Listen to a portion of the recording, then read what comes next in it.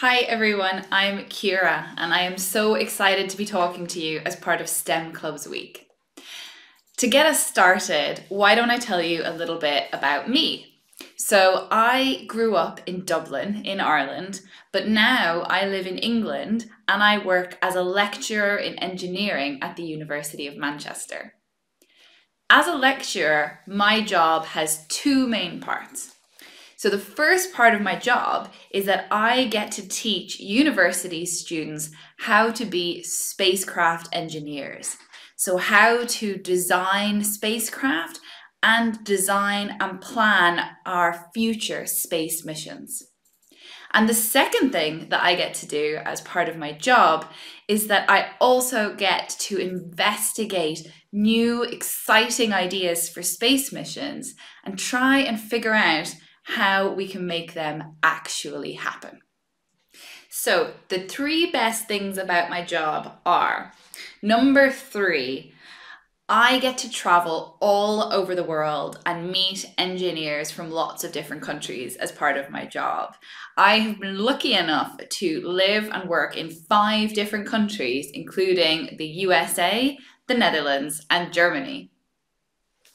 Number 2, I have got to meet and learn from 4 different astronauts as part of my studies to become an engineer. And number 1, the best thing about my job is that I have got to work on 3 different spacecraft, and one of them is currently in orbit, zooming above our head about 800 kilometers up with my name engraved on the side. That is a career highlight that I think is going to be difficult to top. So, speaking of spacecraft flying above our heads, how many spacecraft do you think are actually in orbit around our Earth right now? Have a think. Turn to the person next to you and have a guess. I'll wait.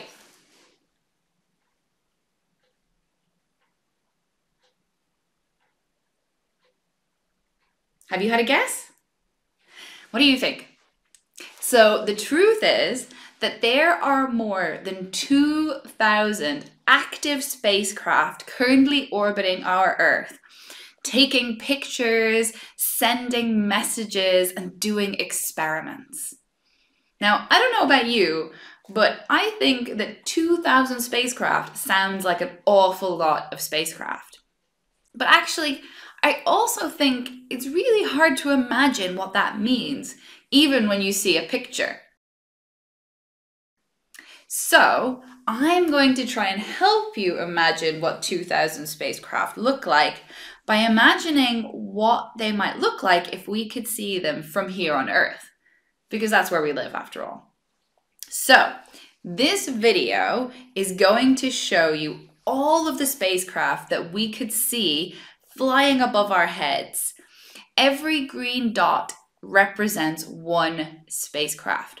And this is what you would see if you stood outside the University of Manchester and looked up for 1 whole hour. Pretty incredible, right? So what are all these spacecraft actually doing? Well, they are doing lots of different things.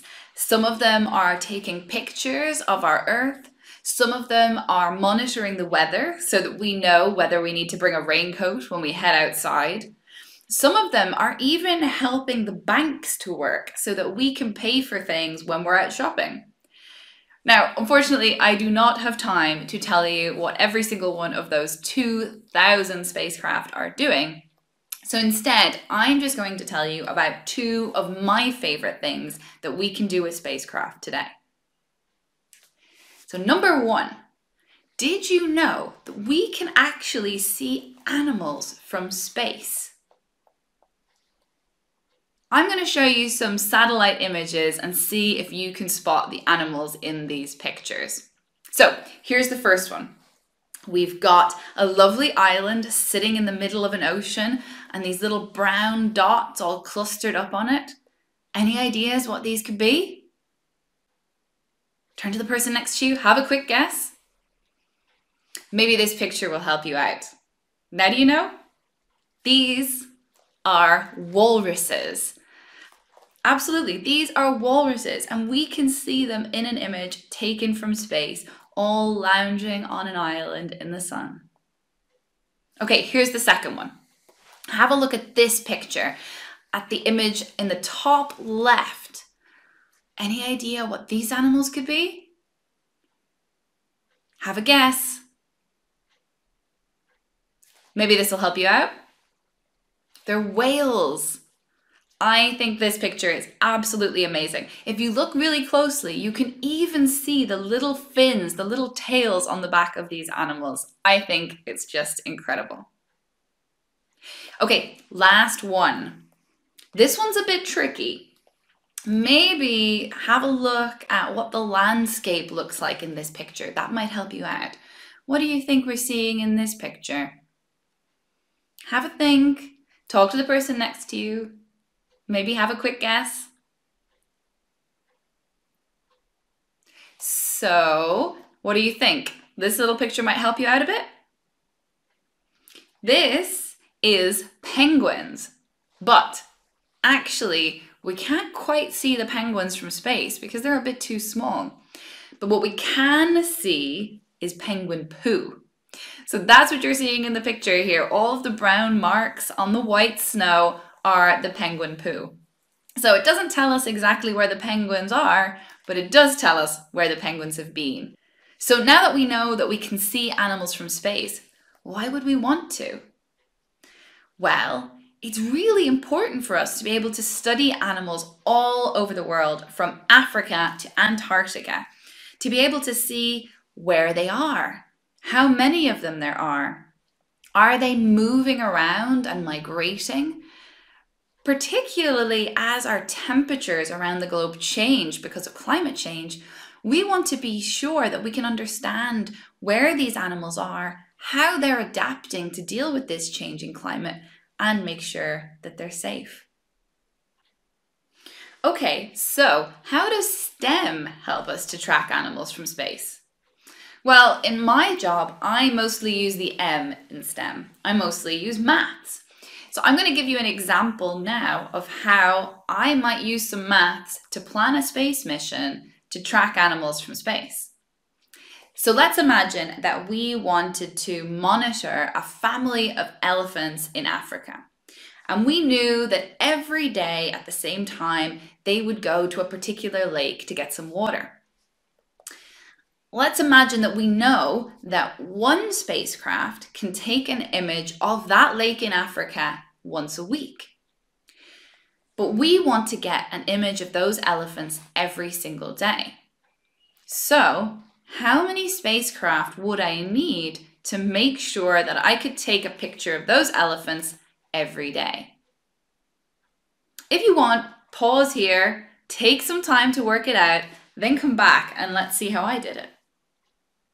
So, we said that we wanted to take a picture of these elephants once a day. And we knew that one spacecraft could take an image every week. So how I would think about this is that there's 7 days in a week. So that means that one spacecraft can take one picture in 7 days. So if I want to take 7 pictures in 7 days, I'm going to need 7 times as many spacecraft. 7 times 1 is 7. So I need 7 spacecraft to make sure that I can get one picture every single day. Did you get the same answer? And here's a little secret about engineering. What we've just done, using maths to solve a problem, that is engineering. So all of you now have just thought like an engineer and helped to solve a space problem. Okay, so the second thing I want to tell you about that we can do from space is that we can actually catch pirates. Something you might not know is that all of the ships that we have out at sea carry a beacon on board. This is a way of sending a signal back to the shore to let people know where the ship is and that it's safe. And when the ship is really far away from the shore, when it's out in the ocean, we can use spacecraft to pick up those signals and send them back down to the people on land so that they still know that ship is safe, even though it's far away from the land. And what happens is that if something goes wrong on the ship, for example, if it gets commandeered by pirates, one of the first things that those pirates will do is they'll switch off the beacon so that they can't be tracked. But the thing is, because that spacecraft is picking up those signals and sending them back to the land, if that signal vanishes, we'll know straight away that something has gone wrong, and the team on the land can alert the rescue services and send help straight away to try and rescue that boat and capture those pirates. So how can STEM help us in this case? Well, if the ship is really far away from the shore, then it can take a bit of time for the signal to travel to the spacecraft and then for the spacecraft to be able to pass it back down to the people on the land. And so what we can do to make that faster and make sure that people collect those signals as quickly as possible is we can use lots of spacecraft to pass the signals along so that they can get to the ground straight away. And that means that if something goes wrong and pirates commandeer that ship, we don't have to wait to know that something has gone wrong. That signal will be passed along to the shore straight away, and we'll know as soon as it gets cut off. So, how does STEM help us? Well, let's imagine that we know that our ship is going to be 1,000 kilometers away from the shore. And we know that every single one of our spacecraft can pass its signal 100 kilometers. Then how many spacecraft am I going to need to make sure that I can get the signal from my ship down to the land straight away? I'm going to let you pause here, take a little time to work it out, and then come back and I'll tell you how I would do it. Okay. So we said that our ship was going to be 1,000 kilometers away from the shore, and we knew that our spacecraft could pass the signal over 100 kilometers. So how many spacecraft do we need to be able to pass that signal over that 1,000-kilometer distance? Well, if one spacecraft can pass the signal 100 kilometers, then two spacecraft can pass the signal 200 kilometers, 3 can pass it 300 kilometers, and if we keep going like that, then eventually we'll find that 10 spacecraft can pass that signal 1,000 kilometers. So we would need 10 spacecraft to make sure that we could get that signal to land straight away. Or, to think of it another way, if we know that we have to pass the signal 1,000 kilometers, we could divide that by 100 kilometers to find out that we would need 10 spacecraft to fill that 1,000-kilometer gap. So here's the second secret of engineering. Often, there are lots of different ways that you can choose to solve a problem. And it doesn't really matter which way you choose to use. The most important thing is that you can use the science and the maths that you've learned in the past to find an answer and to get the right solution. And as long as you can do that, you're thinking like an engineer. So now that you know more about what spacecraft engineering is, I hope that you think that it could be a really exciting career. And it's one that not many people know about. In fact, when most people think about space, they think about astronauts. So let me ask, how many of you would like to be an astronaut? I know I definitely wanted to be an astronaut when I was younger. But actually, the more I learned about spacecraft and the amazing things that they do for us on Earth every single day, the more I decided that actually I didn't want to be an astronaut anymore. Instead, I wanted to be able to help design and build these spacecraft that do amazing things and help us here on Earth. Now, I think being an engineer is the best job in the world. I get to tackle new, exciting challenges every single day and work on the most exciting technologies. But if engineering isn't for you, that's okay. There are lots of different jobs in the space industry, from the doctors who help to make sure that our astronauts are safe and healthy in space, to the lawyers who make sure that we can launch our spacecraft safely and correctly amongst all the other different countries who are working in space, through to the people who look at the satellite imagery and tell us what it means, and the people who actually build the spacecraft, who put all of those little pieces together and make sure that it's going to work perfectly when we launch it into orbit. So, if you are excited about space, then keep being excited, keep working hard, keep dreaming, and I am sure that there is a career in space for you in the future.